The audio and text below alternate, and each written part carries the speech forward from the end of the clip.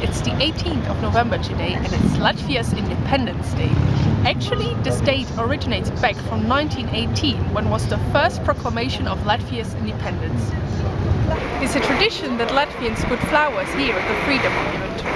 Later on this evening, the President of Latvia, Andris Bērziņš, will give a speech here and they will sing the national anthem, and there will be loads of people with Latvian flags, and it's really impressive. So normally there is a parade, an army parade as well, of Latvia's big army with like 2 tanks, so it's a little bit small, but it's really worth seeing all the military guys. And even some helicopters are normally here with such a massive Latvian flag, and it's really impressive.